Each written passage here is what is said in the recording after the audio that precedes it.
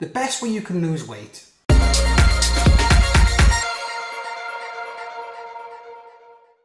Losing weight can be a real pain in the neck, okay?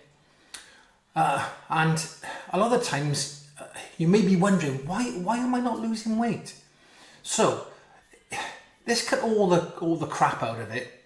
The best way you can lose weight is calories in, calories out. So if you're in a calorie deficit, and that is you expend more calories than you're taking in, you will lose weight. That's fact, okay? None of this nonsense that you can do whatever diet you want, okay?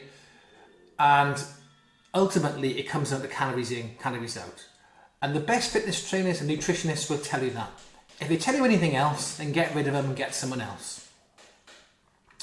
So with that established, okay, so what do most of us do when we say, right, I'm going to reduce my calories and count my calories and watch my calories? So we use calorie calculators, okay, and we use fitness trackers. But here's the problem. They're not accurate, okay? So you may be thinking, oh, right, I've got this fitness tracker and this calorie calculator. I'm sorted, okay? Yes, woohoo! Gonna lose loads of weight. And then all of a sudden you realise, why am I not losing weight? I lost weight in the first few weeks and now I'm not losing anything. That's so weird. What's going on? Okay? So, what I'm going to do is just show you just a few, if I could say it, a few foods.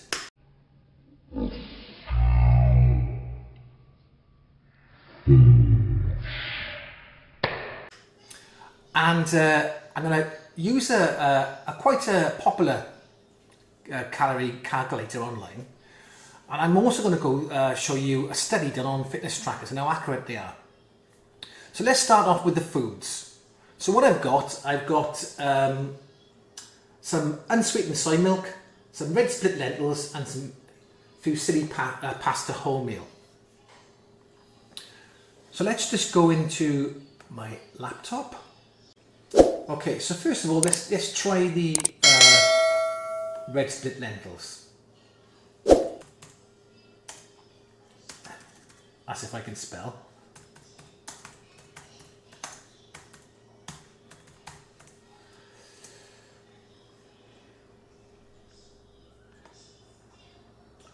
Okay, where we are. Red split lentils. Let's do. I think that it's cooked. We need. Okay, so I've had some red split lentils today. I've cooked them, and I want a 100-gram serving. So there, I've had a 100-gram serving, 200 calories. Now, let's look at the calories on the packet. 100-gram cooked, 114 calories. So I think I've had 102 calories. But actually I've had 114, so that's an extra 12 calories. Well, that sucks, doesn't it? Okay, and that's only one food item. Okay, just one. Let's try something else. Let's try the soy milk.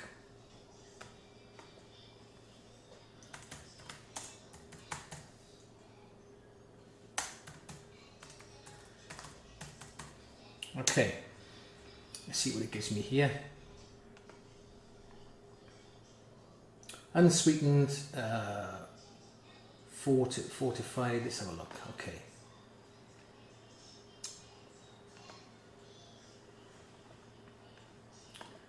And let's go for a 250 milliliter serving. So a 250 ml serving is 65 calories, brilliant. And let's have a look on, my milk here, 89 calories. So that's saying 65 calories, and I've actually had 89 calories. So you can see, again, so that's it's saying I'm having 65 calories. Well, I'm having 89 calories, so that's 14, I believe, yeah. So that's 14 calories extra. So already, just in 2 food products, I've had 26 calories more than I thought I was having. Okay. Let's try one more. Let's try the try the fusilli pasta. Whole wheel.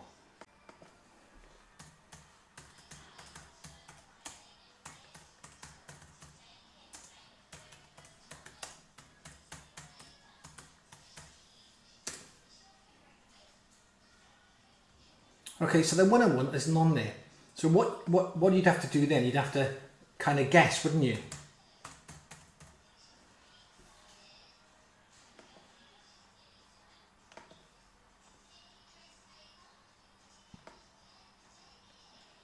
And as you can see, look, it's a bit of a minefield.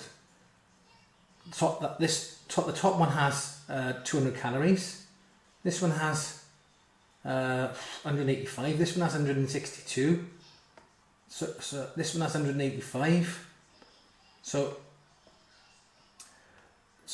when you're using a calorie calculator, you can see it's a bit of a minefield. You have to be very specific when you're typing in your product into these calorie calculators. If you have the exact product, you're okay. But if you don't have the exact product, you're only second guessing. And as you can see with the first two, they were out by quite a few calories. It didn't seem like a lot, 26 calories, but over a day and over a week and over a month, it can mount up to hundreds and hundreds, if not thousands of calories. So you can see these calorie calculators are okay as a guide, but don't take them as read. And then you've got fitness trackers. So the fitness trackers, you say, right, okay, I'll do my heart rate, fine, see what my heart rate's getting up to. Not that that's really anything to do with anything. You know, it's good to monitor your heart rate to see how high it goes. But what you want to focus on really is how many calories you're expending. Well, this is the problem. Most fitness trackers are pretty good with heart rate. They're quite accurate, a few beats off here and there. But when it comes to calories, they're not really accurate. And some of them are up to 90% off. So I just found a study online, which I'll show you now. It's a study done by Harvard, I believe. And in this study, they used a range of, they used Fitbits, Apple Watches, Microsoft Bands, Samsung. So they used quite a few. It was done about a year or two or 3 years back, but it's still the same now. Now they said there was an error in heart rate, HR here, and EE, if I look at the keywords, as energy expenditure, which means how many calories you burned. So if you look at the conclusion, in conclusion, most wrist-worn devices adequately measure heart rate in elaborately based activities, but poorly estimate EE, energy expenditure, suggesting caution in the use of EE measurements as part of a health improvement program. Okay, so what I'm saying is that the energy expenditure or the calorie burn, they're not accurate. And some of them were found to be, like I said, 90% out. Okay, that's a lot. So this is why sometimes when you're doing a calorie controlled diet, or you're watching your calories, trying to lose weight, you find that you're not losing as much weight as you'd like to, because of the inaccuracies in the calorie calculators and the fitness trackers not measuring your calorie expenditure correctly. So what can you do? I'm not saying don't ever use them. I'm not saying chuck your fitness tracker in the bin or anything like that.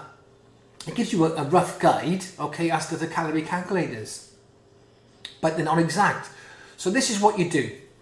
So you write, say, I want to try and lose weight, and what I want to do is maybe drop my calories by 500. Let's just so say you're on 2,000 calories and you drop them to 1,500, and you're using these trackers and the whatever. So after about a week or two, you see you're not losing weight, or you may lose weight initially, but then you stop losing weight. So you don't just go, it's not working, calorie count just doesn't work, it's a load of crap. No, what it is that they're not accurate, they're not measuring the calories correctly. You're thinking you're burning more calories and taking in less calories than you are. So all you do is reduce your calories by another 50 to 100 a day. And over a week, that's 700 calories. So, and over a month is 2,800, 3,000. So, what I'm saying is just when you feel you're not losing weight, you just reduce your calories a little bit more. Okay? Don't just give up and say calorie counting this crap and start going on a cabbage diet, or you know, all these other crappy diets that you've got out there. And if that still doesn't work, reduce your calories by another 50 per day until you see start losing about 2 to 3 pounds a week. About that, you know, you don't want to be losing too much, because if you lose 90% of the time, if you're losing loads of weight in the first week or two and then it slows down, it's mostly water and muscle weight. Okay, it's the fat you want to be losing. So about 2 to 3 pounds per week, it's good. Look, it's not a sprint, it's a marathon. Don't look short term. You know, I get people come to me sometimes when I'm working in the health club, and they say, oh, look, I really want to lose weight. I got this holiday coming up. Or when's the holiday? Or a month away. I'm like, are you having a laugh? Come on. You know, you want to lose like 30 pounds in a month. Well, the only way you can do it is chop your arm off. Okay, so you know, be realistic with your goals. Okay, don't think it's going to be a miracle and start and look for the long haul. Okay, so that's my take on it. By all means, use these as a guide, but don't look at them as set in stone, because a lot of the times they're not accurate. Okay, thanks for watching, and I'll see you soon.